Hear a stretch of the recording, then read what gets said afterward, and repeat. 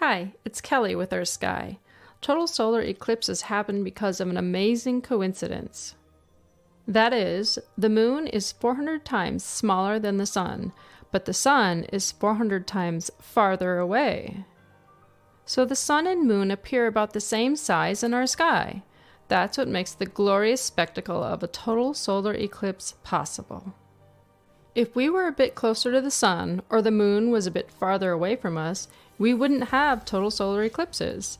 The moon would be too small in our sky to block the sun completely. Every year, the moon moves about 3 centimeters, 1.5 inches, farther away from Earth. So someday the moon will appear too small to fully block the sun. No more total solar eclipses. And when will that happen? In about 600 million years.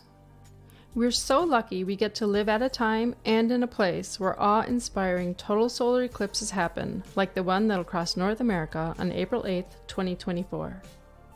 We're EarthSky and I'm Kelly Kizer Whitt.